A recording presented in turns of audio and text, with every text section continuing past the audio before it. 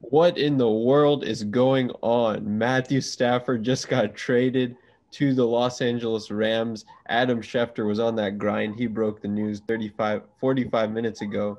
Let me just read the trade details real quick. Detroit is dealing Matthew Stafford to the Rams in exchange for 2 future first-round picks, a third-round pick, and QB Jared Goff. Yes, the 2 players you see in my background. This is the first blockbuster trade of 2021.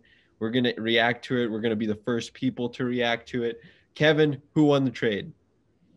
Yeah, I think this is a win-win trade. I know a lot of people right now are saying the Lions fleeced the Rams, but honestly, it does not matter what the cost was for the Rams because Matthew Stafford gives them a chance to not only win the NFC West, but go to the Super Bowl. If we look at the Los Angeles Rams the past few years, the biggest hindrance to this team was not faulty defense, was not faulty wide receiver play or running back play. It was Jared Goff's inconsistent play. Sean McVay is an offensive genius, and the fact that Jared Goff couldn't do exceedingly well in that system just shows how mediocre Jared Goff is. Matthew Stafford gives a next level quarterback play to this Rams offense. Sean McVay did not have trust in Jared Goff all year, played John Wolford over him. So yes, this is a huge, huge win for the Rams, but also the Lions because they get a lot of picks for their future. Yeah, they say the average lifespan of a defense is 3 to 5 years, and the Rams defense is certainly towards the end of that window, possibly. And so this is a win now type of move. And Matthew Stafford, I like the idea of him in a Sean McVay offense. Geoff A., who wins a trade? Yeah, I completely agree with Kevin. I think it's a win-win for both teams.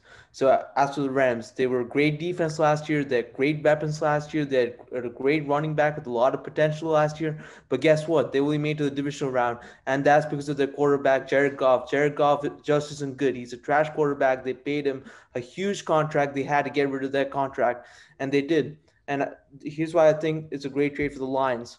The big thing here is that Dan Campbell's contract is for 6 years.